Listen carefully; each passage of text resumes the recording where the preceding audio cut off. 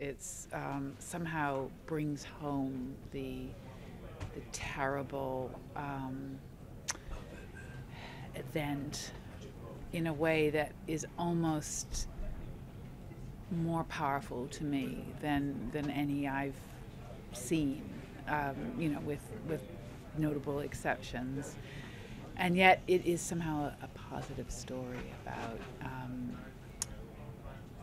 about human nature in the end, because it is a happy, redemptive ending. So, and it's filled with marvelous, true characterizations, and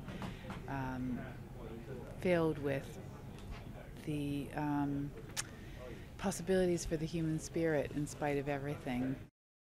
It's a seminal role in some ways because, of course, she was the first one to give them the encouragement to pass the case along to the higher court in which it would be decided.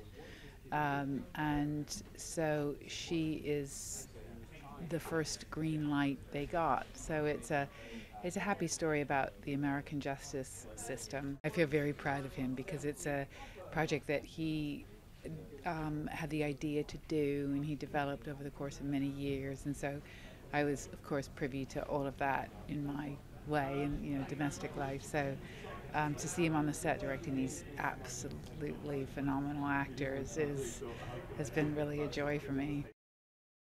To see Nazis march into someone's home and just help themselves to their things is almost more relatable to, because it's something that I can almost have the imagination to feel, whereas the terrible images of the bodies in the concentration camp just don't even seem real.